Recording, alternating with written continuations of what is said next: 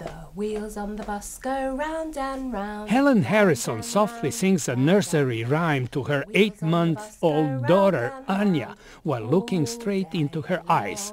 Her daughter returns the gaze.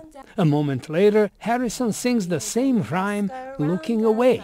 Mother and baby both wear special skull caps, equipped with sensors that pick up their brainwaves and send them to a computer for analysis.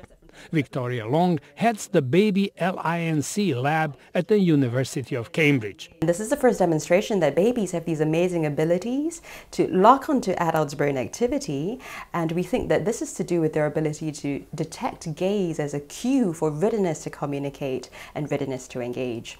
Brainwaves of 36 pairs of infants and adults clearly show the degree of synchronization depends on their eye contact.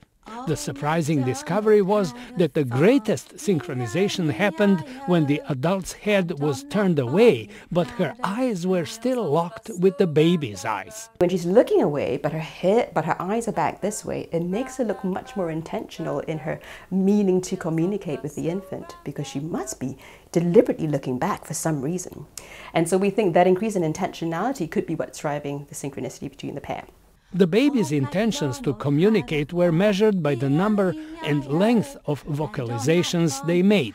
The babies who vocalized the longest had the strongest synchronization with adults, which scientists say may make learning more effective. It might be the case that direct eye contact between infants and caregivers stimulates communicative development and language development. Scientists say the evidence shows that synchronicity between the infants' and adults' brains was greater when both showed greater intention to communicate.